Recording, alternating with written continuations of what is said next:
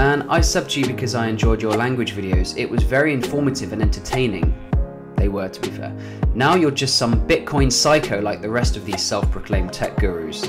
Disappointing. It was very interesting when you made your language videos. Thank you. It was much more interesting than Bitcoin. You're getting Bitcoin addicted. It's something like drug addiction. Get well, mate. Why does crypto completely take over some people's lives instead of just being one of their interests? I replied, I said, this video is about Bitcoin, not crypto.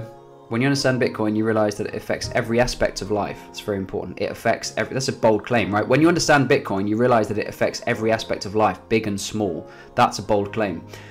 Still, why can't Bitcoin just be one of your interests instead of totally consuming your life? Good question. You used to upload about blah, blah, blah, loads of topics.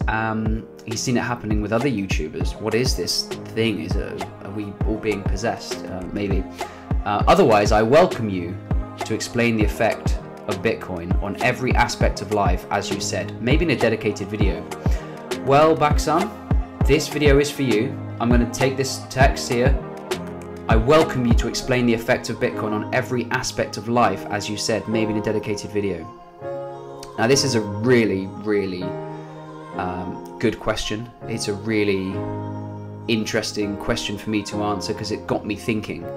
And that's like I said, it's a bold claim. The effect of Bitcoin on every aspect of life. Why would Bitcoin affect your everyday life? Why is it a big deal? Like, why is it like, give me any one thing that affects your everyday life to the extent that Bitcoin does. At least that is my claim. So I've made this claim, you realize it affects every aspect of life, and I have to now justify it, so that's what I'm going to try and do in this video. If you're new to the channel, welcome. I make videos all about Bitcoin, not cryptocurrencies, but specifically Bitcoin, because I think that that's kind of the only one that's really worth my time at this stage. So I make videos about Bitcoin, I go into the streets, I interview people, I talk to people on the streets about Bitcoin, and I give away Bitcoin on the streets because I'm fascinated. Like, as people have pointed out, I'm a Bitcoin psycho. I am obsessed with Bitcoin. I'm interested in it, and there's nothing really more important or interesting that I would rather be talking about in this day in July 2022 than Bitcoin. So with that said, how am I going to approach this question? Well, I'd like to start off with the premise of Bitcoin is money. So if we replace his question, I welcome you to explain the effect of Bitcoin on every aspect of your life. Well, if you replace the word Bitcoin with money, would it be a fair claim to say money somewhat directly or indirectly affects every aspect of your life? Let's think about this. If you're a hardworking young person and you have a job, you've done all the right things, you've gone to school, you've graduated, and you're working hard, you're earning money. You're doing that to earn money. Why are you earning money? Well, everyone earns money for different reasons. Some people just want it to live. Some people want to take a nice holiday. Some people need it for food. Some people don't need to work, but they work for pleasure. They do something they enjoy. They do it to give their life meaning. The majority of us work because we have to pay the bills. We have to pay for our family. We have to put food on the table. I've got a young daughter. I've got another child on the way. Don't know whether it's a boy or a girl yet. And I work because I need to work to live. I don't own this house. I rent it. I'd like to own a house someday. We'll come back to that a bit later. But money really does affect everyone's life, at least 99% of us. If you're fortunate enough to never have to work or never have to think about work or think about money, then you're in the extreme minority, and you're probably then you don't need to watch this video and you can forget about Bitcoin. Although I hope that whatever assets you do own don't get hyperinflated away. So for everyone who needs to think about money, this video is for you. Back to Baksam's question, I welcome you to explain the effect of Bitcoin on every aspect of your life. Well, money is a way of allowing us to express our views in the marketplace. So I might value something, I will buy that thing that I value, and I will be happy to pay for it because I value it. Everyone has a different perspective on what they value and don't value. So money is really this way of like communicating between 6 billion, 7 billion, whatever it is now, 8 billion maybe, people on the planet. They all communicate through the medium of money. And what they believe has value, what should have value, what shouldn't have value. So I might value a baby's crib higher than somebody whose children are all grown up or who hasn't got kids, for example, more than them. So like if I've got two guitars sat here, I like music. If I might value a guitar more than somebody who just has no interest. I valued this book. I bought this book. I bought this book. I bought these books. They're about, technology and finance and this one's about Bitcoin and this one's about Bitcoin. And I bought those because I'm interested in them. The point here is that money kind of is a way of expressing our value. And when the money is broken, which we'll come back to, then everything is broken.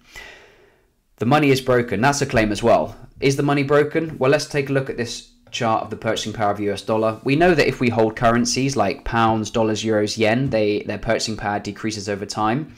A dollar 100 years ago has lost about 99% of its purchasing power today. And it's the same for all the other currencies. The dollar has been the best currency. And if you'd held other currencies, you would have seen your purchasing power decrease. Why is that? Well, it's a good question, because actually Jeff Booth in this book here, and I'm going to do maybe a book review on each of these at some point in the future if you'd like to see it, but Jeff Booth describes deflation and how technology should be making things cheaper. If you look at the price of computers and mobile phones and things like that, actually the trend is cheaper, because as humans we innovate, we create new ways of doing things, and that allows us to essentially get more for less. And that's what the human species has done for millennia. We've got more for less. We've used technology to improve our lives, to make our lives better, to make us have to work less. If you think, like Stone Age men, Stone Age people, hunter-gatherers hundreds of thousands of years ago, like, you think they wanted to work? No, they wanted to make their lives as easy as possible. They wanted to live near a river, so they've got water supply. They didn't go and settle 10 miles away from a water supply and just walk each day. Why would you do that? Why would you make your life harder than you have to? So as humans, we are constantly trying to get more for less, and that's why things naturally should become cheaper and cheaper and cheaper. Why don't they become cheaper? Well, the money is inflated.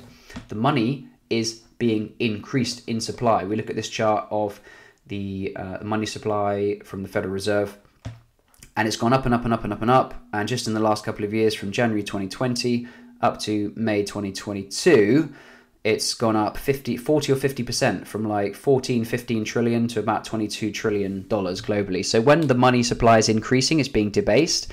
Actually, it makes your money worth less. Like, if I just magically doubled all the pounds and dollars in existence right now, your money would be worth less, right? And that's exactly what we've seen. That's why we've got massive inflation now, 9, 10, 11%, even across developed markets. The money is broken. We're coming to the end of this 50-year experiment of fiat money backed by nothing. Money used to be backed by gold. Some people think it still is. It's definitely not. It's backed by nothing. The supply of the US dollars in circulation is infinite, said by the Federal Reserve themselves. There is no limit to the amount of money they can produce or create. Now, that doesn't mean that central bankers are bad people. They're just humans, and they're fallible, just like all humans are. They're not perfect. They give in to political pressure to print more money. When you've got people demanding, we want more money, and there's a government and a central bank who can print it, guess what? To win the next election, they're going to print money. Print money, give it to people. It keeps them happy for a while, but it doesn't solve the underlying problem, which is the money is broken. Now, Bitcoin was an incredible revolution in this sense. In 2008, when Satoshi Nakamoto wrote the white paper, what he'd essentially discovered was like a once-in-a-species event, where he'd found a way, he'd combined all aspects of economics, politics, game theory, monetary history, network theory, finance, cryptography, information theory, censorship law, regulation, human organization, psychology. All of these things all went into Bitcoin. What people see when they hear Bitcoin is they just think of one thing. Actually, it's an incredibly complex and very all-encompassing technology, which, to be alive at this point is kind of a big deal, to be able to witness this transformation of fiat money backed by nothing, held by central banks, centralized control, versus decentralized kind of free market money that Bitcoin offers, which allows your money to hold its purchasing power over value and not become debased and debased and debased. But I really want to answer this question from Baksam. I welcome you to explain the effect of Bitcoin on every aspect of life. I want to go back to money. Money is time, and you can do things which don't cost money. I'm not a person who likes flashy things. I drive a car which is 11 years old. I rent a house which is modest. If anything, it's a bit on the small side, especially with one soon to be 2 children. I don't like flashy things. I don't dress in designer clothes. I don't have designer watches, etc. What's the point here? The point is that your time and your money are intrinsically linked. If your money is being destroyed to the point where your money is losing so much purchasing power that you just have to keep working harder and harder and harder and harder just to keep up, which I think a lot of people is what they're feeling. That's at the basis of all this social discontent, and we've seen rioting, we've seen people not happy about just feeling like somehow life isn't fair, but they can't quite put their finger on what it is. My diagnosis for these things is that the money is broken. I bring up a picture of Tom Harwood here, who's he's just a journalist. You know, he's not a particularly notable person, but he had this tweet which went somewhat viral. And he says, there is no solution to the housing crisis other than building more houses. Everything else is window dressing. Totally misguided. I mean, this guy doesn't know what Bitcoin is. He has no idea that the money is broken. He's misattributing a problem with a increase in house prices, which, by the way, I'll also just run this video while we're here. And you can see how house prices have accelerated so much greater at a greater rate than wages have. This gap between the amount of the cost of a house and the amount you're earning has just been widening and widening and widening and widening, making that purchase out of reach. If you're a young, hardworking person who aspires to own their own home, I don't think that's anything that is, too much to ask, really. I think most people want to own their own home. It gives them that sense of security. They feel like they own a piece of, a stake in society. They own an asset, whether it's the best asset or not, then that's to be discussed. But people want to own their own home. Now, the population of the UK isn't rising. Population in developed countries is actually on the decline. People aren't having children these days. If you do have kids, you might have 1, maybe 2, but a lot of people just aren't having kids. So we're in a population decline.